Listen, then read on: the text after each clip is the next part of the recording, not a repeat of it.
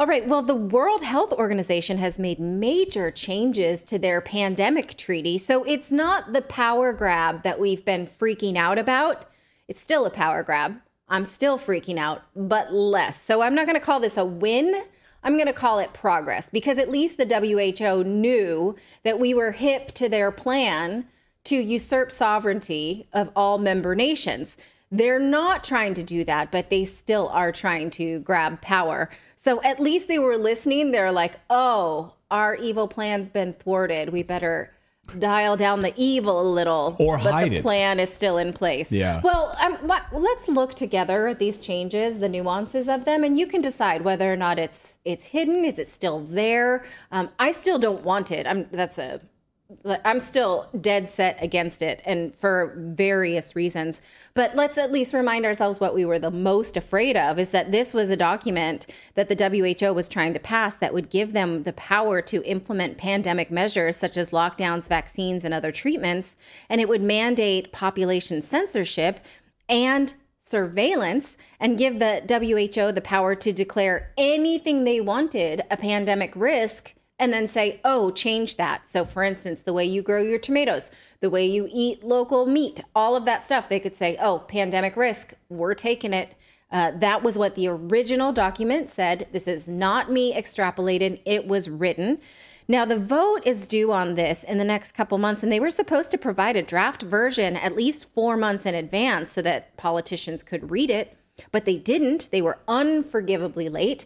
They published it this week, and we're at the end of April right now. A vote is supposed to happen in May. So are they trying to just slip things in? Well, it's a much shorter document, so at least politicians can be expected to read it. Let's go over it. Here it is. You can see published 2024. Proposal for WHO pandemic agreement. Now, we linked you to it in the newsletter today, redacted.inc, so you can and should find it for yourself. We're going to look at it, but first I want to say that I don't think any government or organization should defer to this group, the WHO, period. They are sovereign rapists. That's what they are. When it was found out that they did let their doctors and staff basically act as a brothel in the Congo, they investigated themselves and then paid victims $250 each, but only if they went to classes. Please, I beg you to watch this video that we did on this Congo scandal and the WHO, because you will learn all about it and learn exactly why they were never punished for this. And in fact, they are out of reach from punishment because they are sovereign. This is not the organization that should be making rules for the world. It's bad enough that YouTube defaults to the WHO in terms of their policy, meaning that we here on Redacted on YouTube cannot say anything that contradicts any health conditions and substances or guidances from the WHO. Even though the WHO got a lot wrong during the COVID-19 pandemic, including masking, which is so funny because if you now today go to the WHO's page for their guidance on masks, it says this, take a look. It says masks may provide protection, even though there's a lot of data showing that this is not true and that masking is not a neutral act. In fact, it can harm people. Here is just one of many examples of the WHO not following the medical research. But if we can put that screen back up, take a look at what it says there in orange. It's hard to see. It says, this page is no longer being updated. It remains live for reference purposes only. That says to me that they know they were wrong about masks, but they won't update it with the most current research. So they'll leave it as it is in case they want to implement masking again. Don't you think that's unconscionable? Is this the group? We're putting our eggs in this basket? All this to say that the WHO sucks. They should not be given any other power inside of any government or business, but they are still trying. So again, let's go back to the document. The most important part that they removed is the non-binding language. So before it said, your government, I don't know, Ireland, the UK, the United States, you sign here. What we say is now binding. They have removed that. So that's good, but it is very hard to get out. I'm going to show you that in a second. They still make the argument, though, that countries need to work together to manage and prevent pandemics. And this is the language here that gives me a stomach ache that's still in there. I realize this is hard screenshot for you to see, so you can screenshot this and zoom in if you want. But what they're saying is that pandemic prevention and public health surveillance is still important. So they need all member states collaborative surveillance. I don't like that word. And they still give themselves the power to decide anything is a risk of a pandemic. You see at the bottom, they say the parties recognize that environmental, climatic, social, anthropogenic, and economic factors increase the risk of pandemics and endeavors to identify these factors and take them into consideration in the development and implementation of relevant policies, strategies, and measures in the international, regional levels. So basically, they are saying they can adapt necessary guidelines, recommendations, and standards about everything. So, okay, something that's environmental concern, something they think is a social concern, we need to be watching that, surveying it, and if we decide that it's a risk, then we can change it. We can change what that land is used. So they could, again, decide that livestock farming is a risk, or any other food farm or a business is a climate change exacerbator, and that maybe could make it sick. And then they say, we need to shut those things down. They drive this home with the idea of One Health. They say that each country's farming practice basically is everyone's business, because the world has the right to One Health. It says in order to promote One Health approach for pandemic preparedness, recognizing the interconnection between people, animals, and environment that is coherent, integrated, coordinated, and collaborated. So what they're saying is they want to implement regular reviewing practices of reviewing national policies and strategies. So you have to submit to this as a country. And each country will agree to regular reviews of its animals. But look at the last one there, C, saying that they have to send in some trainers or educators to make sure that countries are doing the things that they want. Okay, can we make sure that those trainers and educators not be rapists? I think they should change that wording too to re-educators. It's like re-education camp, because it's like they're re-educating what they've already been doing for possibly centuries. Right. How do we assure, though, that we get a rape-free WHO staff this time? Congo didn't get that. Just curious. It's not in their paperwork here, given that that's what happened in Africa. Maybe in their hiring, when they go through the hiring, like on your application to hire, your resume. Yeah. That should be like a checkbox that they have to check now. Check a box like what 1 to 10, where are you on the rape situation? Right. Yeah. 1 to 10. How many rapes have you done in your life? I'm not sure you're aware. We have a little bit of a history with this problem here at our company. Just curious, where do you come down on that as a potential employee of our company? Right. Okay. So let's say there's a woman who's poor and has children and she's single. Do you make her have sex with you in order to get the job? Yes or no? No. The answer's no. We're supposed to not be doing that. Is that wrong? Should I not have done that? That's exactly what they did in Congo. Okay. Here's another thing that I do not like in this treaty. They want each country to make sure that the laws in that country allow the WHO to make emergency declarations. Now let's take a look at this and tell me what this says to you. Does this say to you that they want to make sure that if they take your freedoms away, the laws allow it? Look at this Article 14, regulatory strengthening, that each party, that means country, shall take steps to ensure that it has the legal, administrative, and financial frameworks in place to support emergency regulatory authorizations for effective and timely approval of pandemic-related health products during a pandemic. And then look before, each party shall strengthen rapid alert systems against substandard and falsified pandemic-related health problems. So this says to me, they want to make sure they have the right to implement whatever they want and that there should not be any local laws that stop them. Anybody else read it that way? Philip?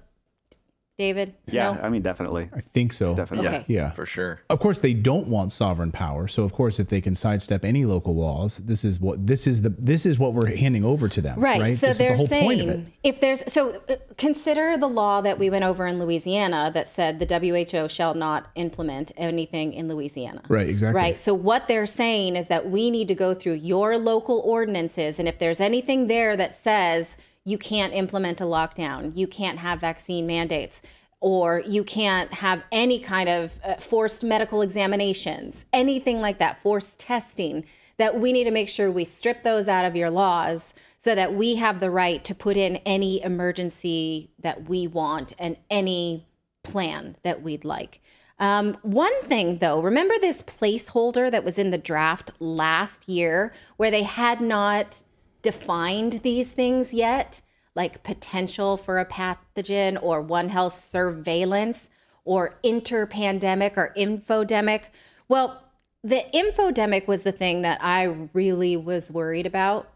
Keeps me up at night, I'll admit, and interpandemic.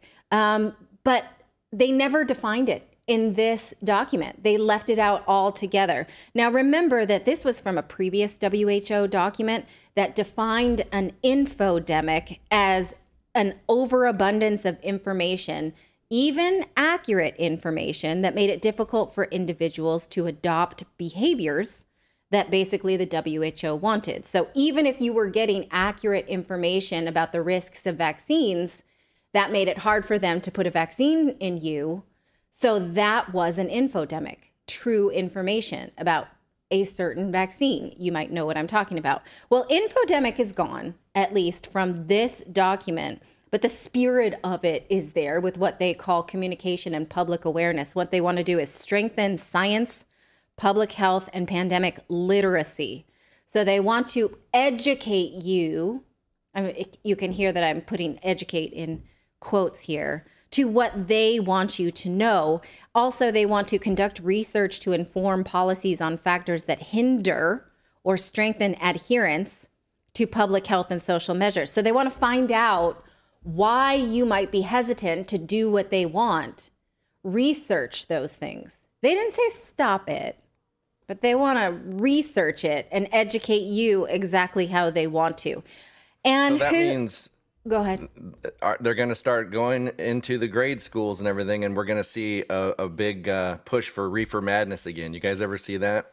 You know, No. that kind of thing. Those propaganda films that are going to tell kids, okay, kids, here, your parents aren't on board with this probably, but this is important for the world to believe these things. It's indoctrination. Okay. That's literally in 1984 when you tell on your own parents. Like the neighbor goes to jail because his daughter reports him. Okay. And who will pay for this? Well, the WHO will decide what you pay. It's like omakase. You know what that is? The Japanese meal. Is that what you call it, Philip? Do you know? Where you, like, they just bring out whatever they decide you're going to eat, and then the bill is really expensive because they've decided. I think that's what it's called. That's basically how we will sign up for that. Can you look that up? Is it omakase? I'm pretty sure. How do you spell anyway, just like it sounds. Right. So what they're saying here is they're going to look into your country's budget, decide, they're going to conduct relevant needs and gaps. So they'll just look, what does the United States have? This is what they can afford. Okay, great. This is what we're going to charge you. And they will decide. Right, by the way. It's omakase. Omakase. Okay. Yeah, it literally means I'll leave it up to you. Commonly used when dining at a Japanese restaurant, where the customer leaves it up to the chef to decide.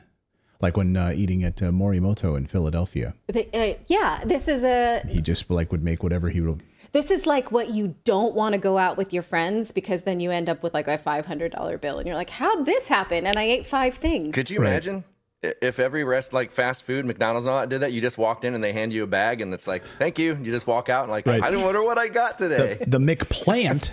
Yeah. I don't want the McPlant. What kind of garbage is this? And it's $150. Yeah. Basically the WHO is omakase for nation states. So if it will go on your tax bill. Who knows what it costs? They did not give us a budget. Now, this treaty is a 5-year agreement and it's set to be revised every 5 years. But if your country wants to withdraw, so let's say you're Canada, Justin Trudeau signs the document, but then you vote in Pierre Poilievre, and he wants to withdraw from the WHO pandemic treaty. He can only do so 2 years after it was signed into law, and your withdrawal takes a full year. So take a look at these terms, is that you can withdraw only 2 years from the date that it was signed, and a withdrawal takes 1 year from the date of receipt. So you're in it for at least 3 years, no matter what. You can only get out. It's like a gym membership. You can't. Thanks for that notice that you're leaving. You're on the hook for another full year. What I want to know is, does the WHO have their own military? Because if not, then get bent. I'll leave when I want to. What are they going to do? Right. Come at me, bro. I don't know. They must have some kind of secret, like Janissary army. I don't know. And again, if your country agrees to it, here are the dates that they will sign it, that it will get kicked off is June 17th and this World Health Assembly in June. And thereafter at the United Nations headquarters in New York from July of 2025. So tick-tock, you guys, this is coming. So all of these edits, are they a ploy to get countries that are against this to buy into it? Such as we should ask these leaders who have spoken out against it. Here is Robert Fico, the new Prime Minister of Slovakia, who recently said Slovakia will absolutely not be signing any pandemic treaty. Watch. Že smer Slovenská sociálna demokracia nebude podporovať posilnenie právomocí Svetovej zdravotníckej organizácie na úkor suverénnych štátov pri riadení boja proti pandémiám. Poviem to, že takýto nezmysel mohli vymyslieť len nenažraté farmaceutické firmy, ktoré začali vnímať odpor niektorých vlád proti povinnej vakcinácii. Podľa ústavy Slovenskej republiky sa na platnosť takýchto medzinárodných dohôd v prospech Svetovej zdravotníckej organizácie vyžaduje súhlas Národnej rady Slovenskej republiky. A ja neverím, že suverénne slovenské politické strany takýto súhlas vyslovia. Smer a jeho poslanci určite nie. Okay. Now, New Zealand, the new Deputy Prime Minister Ron Winston Peters has also spoken out against the WHO, indicating he is not on board with this post here. Also in Japan, there have been massive rallies in the last few weeks, even against the WHO, and these have been peacefully organized. Watch.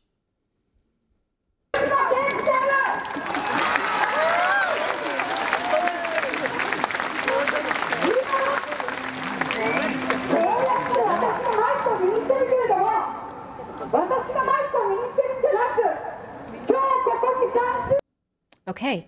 So what do you think? Did they tone it down because they had to? Will world leaders say, oh, hey, it's less evil, we'll sign it now? My take on it is I still absolutely don't want it. I want it in the shredder. But what do you think? Read it for yourself and let us know in the comments below. I really hope you enjoyed watching this video. YouTube thinks that you'll actually like this next video right here. It's personalized based on your own viewing habits. So if you watch the video, please leave a comment. Let us know what you think about it. And we will see you next time, everyone.